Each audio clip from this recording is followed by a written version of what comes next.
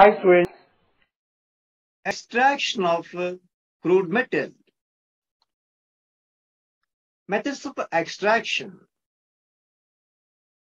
The first four methods will be discussed in this video. Remaining methods in the later video. First one is calcination. Calcination is a process of heating of an ore below its melting point in the absence of air. It is generally carried out in a reverberatory furnace. It is a reverberatory furnace.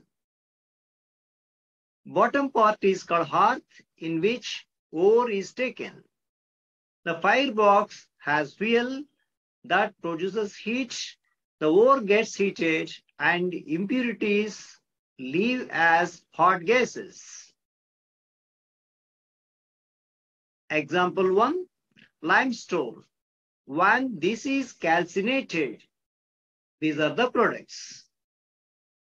Magnesite, MgCO3.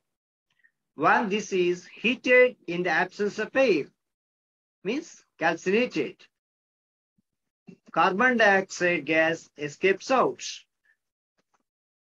Roasting.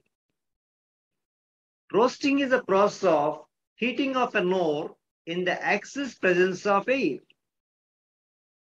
It is generally carried out in reverberatory furnace or blast furnace. Let us see the differences between calcination and roasting. Calcination is a process of heating of ore in the absence of air, but roasting is in the presence of air, in excess presence of air. The other difference is, first one, calcination is carried out in reverberatory furnace, but roasting is carried out in any furnace. Zinc blend, ZNS, take excess oxygen, then if you heat it, what happens? These are the products. Galena, when this is roasted in the presence of oxygen, we get PbO, litharge. SO2 gas escapes out. The third one is smelting. What is the principle in the smelting? Carbon reduction. This is very important. This is generally carried out in blast furnace. This is a blast furnace.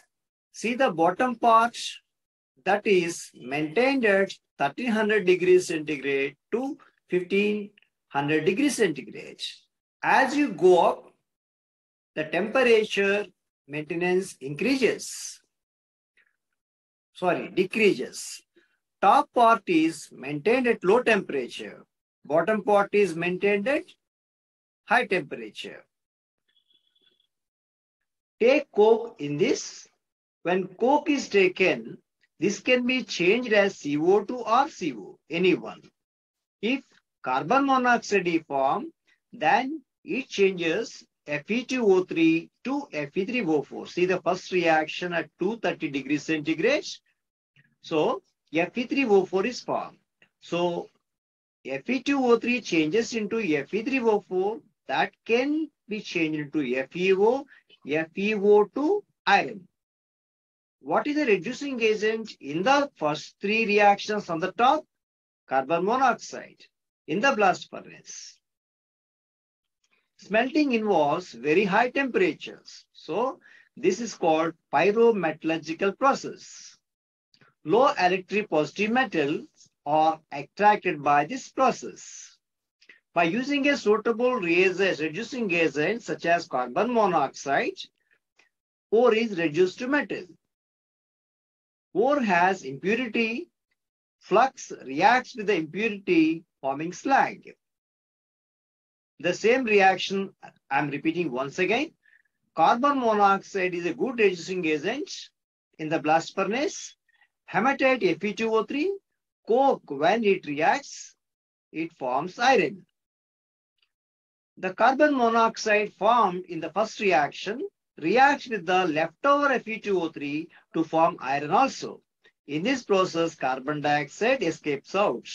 Understand that carbon monoxide is very good reducing agent in the blast furnace. The fifth process is self-reduction. Auto reduction. Auto means what? Self. Automobile. Self-mobile. No external reducing agent is required in the process. The ore itself acts like a reducing agent. The ore reduces the metallic oxide into metal. The best examples are copper and lead and also mercury. Let us take first copper. Cu2s. When this is oxidated, we get Cu2O. But we want copper. To get copper, need not add any reducing agent. The ore itself reduces the Cu2O again into copper. So, it is called self-reducing agent. The ore acts like a self-reducing agent. This is self-reduction. See the second example? Same. PBS changes into PBO. How to convert into PB? Same. The ore itself reduces the PBO metallic oxide into PB. Let us meet in the next class. Thanks for watching. Drop a like, leave a comment, and don't forget to subscribe.